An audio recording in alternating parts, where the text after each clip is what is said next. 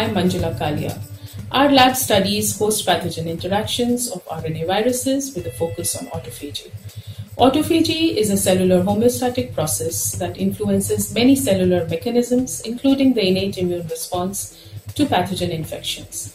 In this study, we've used quantitative proteomics to describe how autophagy deficiency will remodel the basal fibroblast proteome. Hello.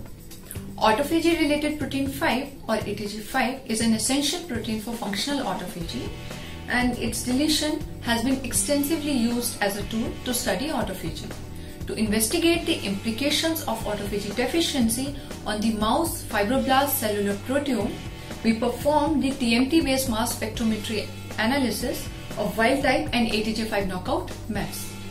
And we found that basal autophagy remodels nearly 14% of the cellular proteome and is responsible for regulating various biological processes like cell adhesion, development, cellular transport, metabolism, and immunity. In immunity, autophagy also seemed to be involved in the constitutive turnover of various membrane-bound receptors. Belongs to TGF-beta, JAK-STAT, cytokine, and interferon signaling. Autophagy also involved in the maintenance of various intracellular immune-related proteins.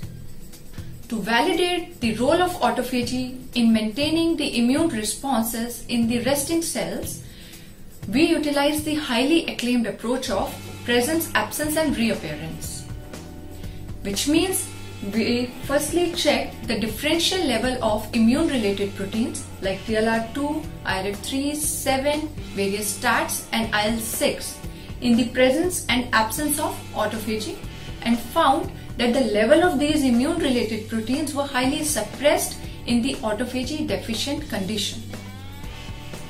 But overexpression of ATG5 restored the levels of these immune-related proteins in the autophagy-deficient condition, and also ATG5 overexpression rescued the stunted inflammatory responses by facilitating the IL-6 activation and production. This study, in conclusion, serves as a useful resource of the biological and molecular processes related to autophagy. Thank you.